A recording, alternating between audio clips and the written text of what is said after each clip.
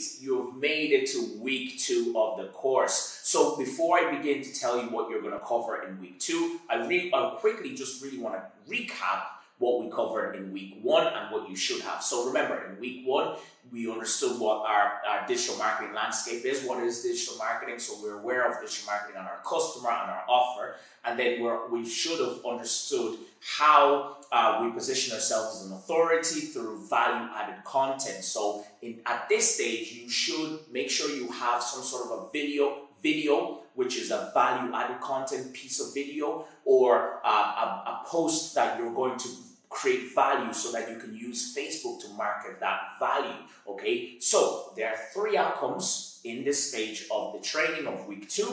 And the first outcome is we want to understand what are the types of audiences that we can use on Facebook, okay? So I'm going to walk you through what are custom audiences, okay? So how do we build custom audiences and what are they? The second thing is that I'm going to show you how then you can create lookalike audiences from the people who have engaged with us, okay? So you're going to be able to learn how to find more people using the audience that you've gathered as a custom audience. So that's the second goal. So lookalike audiences are our second goal.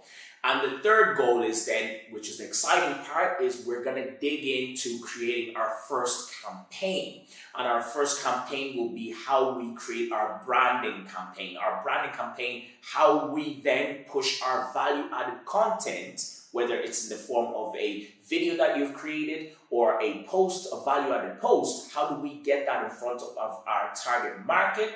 And then how do we capture that data so that we can use it in week 3 of our course, which will be selling to that audience that we've created, okay? So again, in this week, you're going to cover what are custom audiences, what are lookalike audiences, and how do you use the two to push, to use as your targeting tool to show your value in front of these people using those audiences, okay? So let's dig deep. Make sure you use the exercise at the end of this video to help you put this together for you. Make sure you take things on a baby step process. If you're having difficulties, go back over the last weeks to ensure that you're following through, okay? So don't overwhelm, just make sure you're taking baby steps. The goal is you're doing something that will progressively get you to where you need to go. Okay, so let's dive into the first segment of the training, the module, and let's take action and let's get results. Let's go, guys.